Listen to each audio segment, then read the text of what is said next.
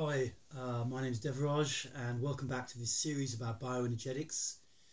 Today I'm going to take a little bit of a diversion and talk a bit about insomnia because people contact me, and I've also lived 15 years in a leading spiritual community in the UK where there's some therapy going on, and often people get insomnia when they arrive or sleep stuff starts to happen for them. So over the years I've learned quite a lot about insomnia, and I've also had my own issues with it quite a long time ago, and so I thought it'd be nice to share a little bit what I know, because I see a lot of people busy with it, busy with this difficulty sleeping.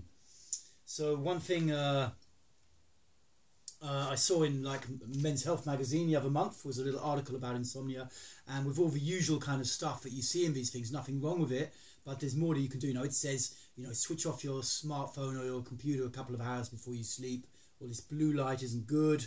If you start waking up in the middle of the night, get up and do something, or read or something like that. It also talks a bit about, the right posture. And in the morning, even if you're really tired, just get up anyway. And I think that's all good advice. I've seen all that work, but there's a few other little tricks that I've learned myself. And so one form of insomnia that I quite commonly see, there's two main forms that I see, or people tell me about as a therapist. And one is that the mind seems to not stop. The thoughts are just going round and round and round and round and round, and you just want to get off that hamster wheel, but you can't seem to get off.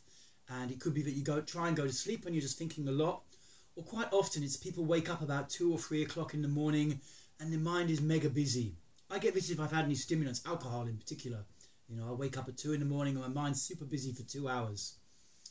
Now, something that you can do about this type of insomnia, you can treat this, in my experience, yourself with a bit of bioenergetics. And one thing, that when the attention is a lot in the mind and just spinning around on thoughts, yes, there might be some underlying psychological content there that you can look at, but also just on an energetic level, it's probably a bit of a blockage around here in the throat, because energetically what's happened is your attention has come out of your body and it's gone into this mind world, and it's kind of trapped there. And ideally the attention probably would like to go back down the throat, into the body, into the belly, into the guts, where it can naturally reside and where you will naturally feel relaxed. But there's a bit of a blockage at the throat and it can't quite get in there. And so there's a few techniques you can use to start to reconnect. The simplest is you just sit up basically and do what's called a gag reflex. And essentially that means sticking 2 fingers down your throat until you gag. You don't have to actually vomit, and I can demo very quickly what it looks like. If you've got issues, former eating disorder or ongoing eating disorder, maybe gag reflex is not so good for you if it's going to trigger you in some way, but essentially it just looks like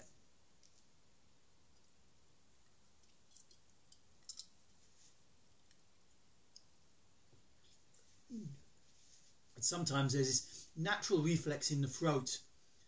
British culture, like a lot of cultures, is not really into the gag reflex, like it's really not a good thing, but actually it's a very good thing, assuming you don't have a background of eating disorders or some kind of throat problem.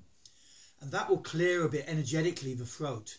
If you do that 5 or 6 times, just sitting up on the side of your bed, it's not so good to do it lying down generally, and then just lie down again and just feel, do you feel more relaxed? Very often I feel, and other people report to me, when you've done the gag reflex 5 or 6 times, you just feel like, wow, my attention has come back into my body. I can feel my body again, and that's great. A couple of exercises from bioenergetics that you can do just lying down. Let's make sure you can see me here. I think the easiest one is to explain it sitting up. This is a bit of a funny one, but basically energetically it connects your throat with your base chakra, your ass down here. And essentially what you do is you lie on your back, which is obviously you're doing when you're sleeping anyway, and you make a little sucking motion using your tongue, which goes like, maybe I have to get a bit close to the camera for a moment, like,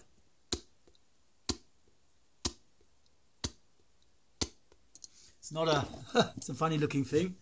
It's not an easy movement at first, but when you practice a little bit, most people can get it. And at the same time as you do this sucking movement, you do in time, lying on your back.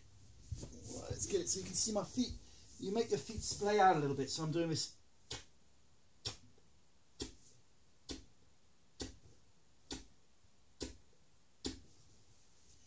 And at the same time as doing that, there's 3 parts to it. You've got the sucking motion, you've got the feet movement, which isn't vital. You can do it without the feet movement, but you feel your ass, like you tighten it a little bit, or you just feel it. And usually quite soon, at some point, you'll feel like there's an energetic shift happening in your body. Stay with it, do it for 5-10 minutes, this little sucking motion, and often that starts to rebalance your energy, clears your throat block, and you just suddenly find, wow, I'm just sleepy, I'm really tired, I'm not busy with all this thought stuff anymore, and you just fall back to sleep. So that's very handy. A slight variation in bioenergetics that you can do, or considerable variation actually, is that you lie on your back as you are and you do some pelvic rotation basically. So let's hope you can see me here, and essentially what I'm lying here and basically breathing in, I rotate my pelvis back so my asshole goes towards the mattress, breathing out back the other way like this.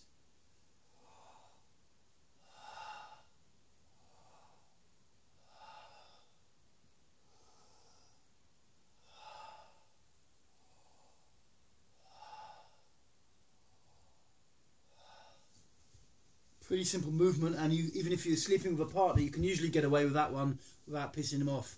The sucking one tends to piss them off, and the gag reflex isn't too popular often either with partners.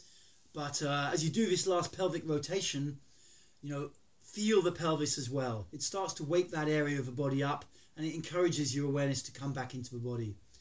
So those are a few techniques you can use from the bed or near to the bed when you get insomnia. Another type of insomnia that I often hear reported is people literally just can't sleep. Just can't sleep. It's not that the mind is necessarily charging around, mentating or whatever they call it on some particular subject. It's just that you just can't sleep. And this is usually a kind of sentinel effect, I call it. It's like the mind is staying on the alert because there is fear, essentially. A bit unconscious, a bit below the surface, there's fear, and there's a sense that I need to stay awake. I need to stay awake. Often that's not so consciously understood. It feels just like you just can't sleep. Like you just can't sleep. You just have to stay awake. You just can't sleep, and you try and sleep and it doesn't happen, and you just stay awake and you just stay awake. And it's, if it goes on night after night, of course, it's very, very disruptive to your whole life. But what you can do with this one is a bit more tricky. It's really happening because essentially the unconscious mind is starting to push something up. An unresolved internal psychological issue, maybe from childhood or whatever. Something's coming up, and there's a sense that it's not really being owned. It's a bit scary, this feeling. The depth of feeling there in the body is a bit scary to the mind, and it tends to project it as some sort of fear thing on the outside and keep in this sentinel effect. And essentially what you can do with this is start to do some level of basic therapy. Basically, screaming is really, really great. It's not so easy to do in your home if you live in close around other people, and it's good to do it initially with some kind of therapist present who's used to these kind of techniques. The best therapeutic technique I know for this is called flushing, which I'm not going to demo because 1, you need another person with you, and 2, it's a little bit edgy just for someone just to show on the internet video. I like to put a lot of stuff out on the internet, but I don't also want to go a little bit over the top, and some therapeutic techniques, you need to learn them a little bit direct firsthand. But you can seek that out. It was also known as bonding, and it was created originally by a guy called Dan Casrael, New York based, or maybe German originally, psychotherapist back in the 70s, and developed by a man called Deneuson Sanchez Varesh about 20 years later into a group therapeutic technique. But if you seek out flushing somewhere, or this kind of a release technique where you're holding on to someone else in a sympathetic position, that can take insomnia away pretty damn quickly. Get in touch with me if you want to know more, or if you're in the south of the UK, Dorset or Brighton area, and I can do a session so you can learn it, something like that. Anyway, okay, I hope this is of benefit to you if you've been involved, if you've been getting insomnia. I'm thinking of doing some weekend workshops around this, possibly later in 2017, so stay in touch.